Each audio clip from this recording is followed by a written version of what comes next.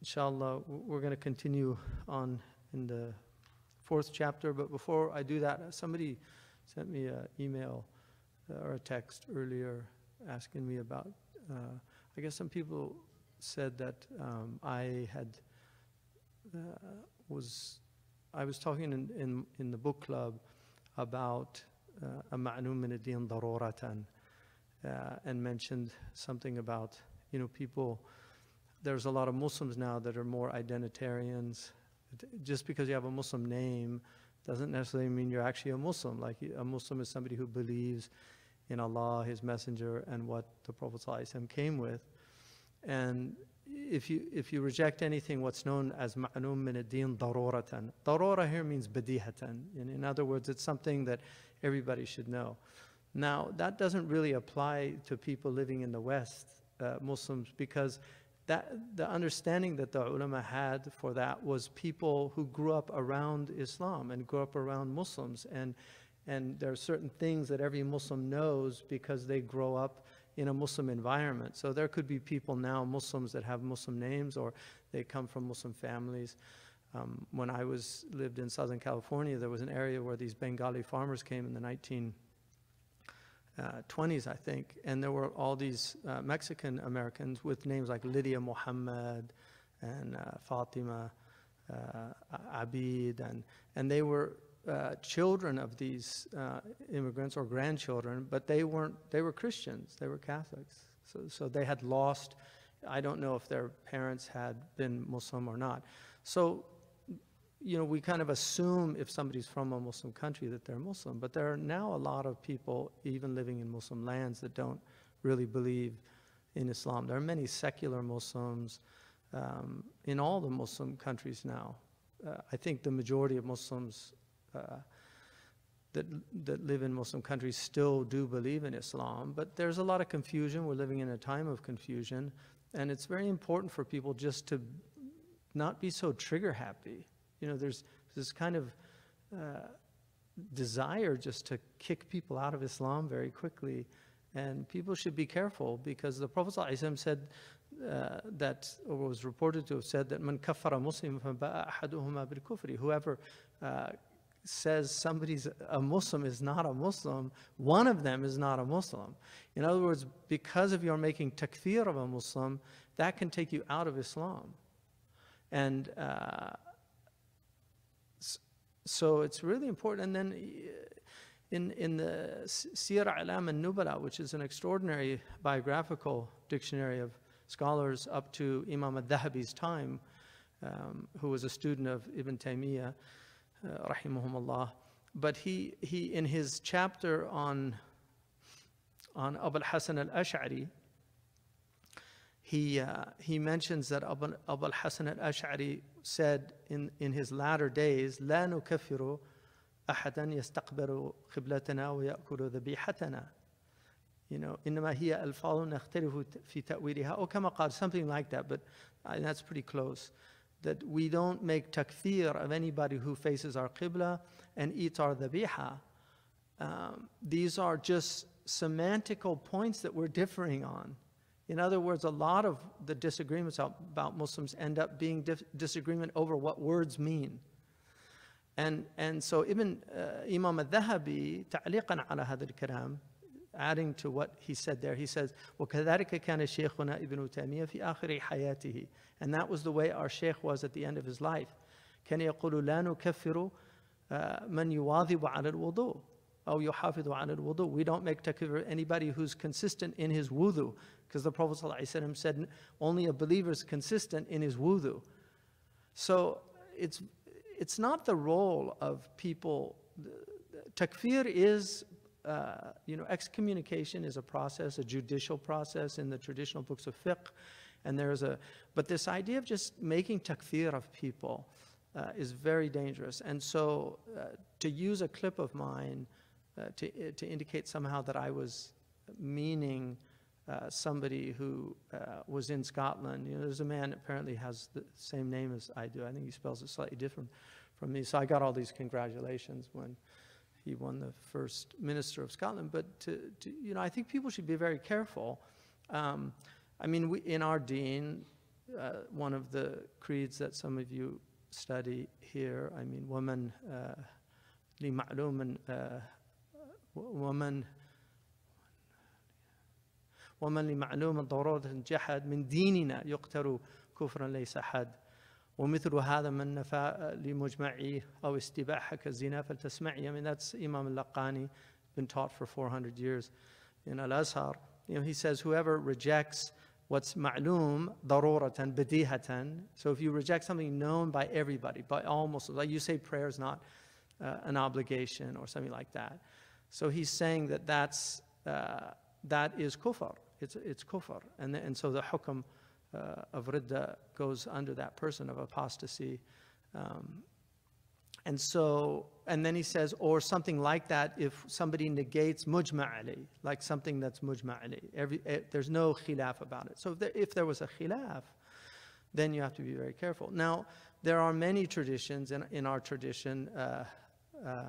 وفي المعاريض لممدوحة عن الكذب. This is something the fuqaha talk about, the idea of ta'reed. Like, when you say something, you can be sarih, which is there's no ambiguity. It's unequivocal, and you're just very clear on what you say. Or the Arabs were very, very good at saying things and meaning something else. Or saying things in a way that the person hearing it thinks something, but you actually intend something else. So if somebody, for instance, asked a politician, you know, do you think, same-sex marriage is a sin? And that politician says, no, I don't think it is. Well, you would have to ask, if he's a Muslim, you would have to ask him, did you mean for Muslims or for non-Muslims? Because there's an opinion, and this is called al-mukhatabun bil-furu', and this is mentioned again in the books of usul. Al-mukhatabun bil-furu', are people outside of Islam, are they responsible for the details of the Sharia or only for the usul of the Sharia? So the majority consider them to be responsible for the whole Sharia, the awamir and the nawahi. But there are many scholars, and some of them, the majority, like for instance, many of the Hanafi scholars, some of the really strong Maliki, it's a strong opinion, it's not the dominant opinion, but it is a strong opinion in the Maliki madhab, that they're not responsible, muttaqan. In other words, for the awamir and nawahi. Some say they're responsible for the prohibitions, but not for the commandments. And their proof is that if a non-Muslim prays, he doesn't get the reward of the prayer. If he fasts, like if a non-Muslim fasts Ramadan, they might get some benefits from the intermittent fasting, health benefits, but it's not rewarded according to our tradition. They're not rewarded for fasting because they didn't.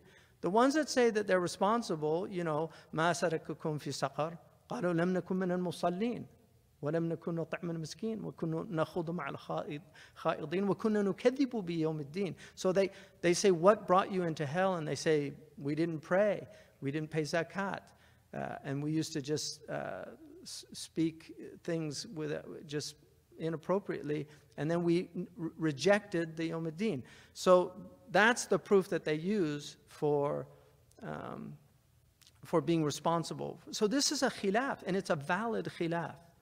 So there is a hadith, the Prophet ﷺ said, "Dunya sijin al-mu'min wa jannatul kafir." The dunya is a prison for the mu'min because he is held to account for the furu' of sharia. So he can't do things, he might even want to do them. Some people might want to drink, but they don't drink because the sharia says you can't drink. But for the person who's outside of the faith of Islam, this is their paradise according to that tradition. And so that's the idea that they're not really responsible for the furu', they're only responsible for the usul, meaning La ilaha illallah Muhammad Rasulullah. Once they accept that, then the furu', the branches of the Sharia become obligatory. So these are distinctions, they're important distinctions. But my advice to the Muslims is to just be very careful about takfir. It's not an easy thing. And then you can also end up being responsible if a Muslim does something crazy and thinks they're doing some kind of good deed, then you could be responsible.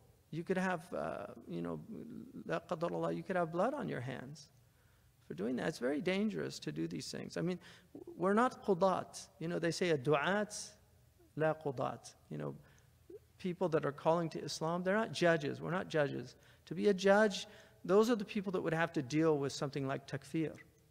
But one should be very careful about making takfir. And people have made takfir of me, you know, and I just, subhanAllah.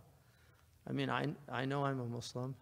Like, you know, seriously. And although he's a perennialist, I'm not a perennialist. I've never anywhere, nobody can find anywhere where I've ever said I'm a perennialist. You know, أشققت عن قلبه. I appreciate some of the extraordinary work that people from that group of people have done, because they have done some extraordinary work. So I'm not one to just dismiss good work that's done, but I'm not a perennialist. My belief is that Islam is the final revelation, and it abrogated preceding revelations. That's my belief. And I've always held that belief since I became Muslim. So people say things all the time, and we'll meet on Yawm al-Qiyamah, and good luck. Good luck. We'll meet on Yawm al-Qiyamah, and there's a qantara. There's a place where Muslims are going to have to deal with the things that they did. Because people aren't going to get into Jannah. If you've wronged Muslims, I mean, even the goat has its day. The goat with the broken horn will have his day on the Day of Judgment for being butted by goats that had 2 horns. You know, the one with the broken horns. He'll have his day. Every goat has his day. So, I just think it's really important for Muslims to just be very careful. You know, and وَلَا يَكُونَ آمِنًا أَوْ زَاجِرًا إِلَّا ذِي فِي الْعِلْمِ قَدْ تَمَهَّرَ أو قد تبحر وعلم الخلاف والإجماع واتسع اطلاع واتساع. One of the Mauritanians, he said, you can't do Amr bil Ma'ruf and Nahy an Munkar until you get deep knowledge, because there's so much khilaf in our community. You know, there's a lot of difference of opinion. So you could see something and think it's a munkar, but it's not a munkar. They're following a valid opinion. And they said about Imam al-Ma'ziri that his knowledge was so vast that he rarely condemned anybody, because he would say, oh, maybe he's on the opinion of so-and-so. And it's very interesting. But there's so many people that just, you know, have tongue will travel.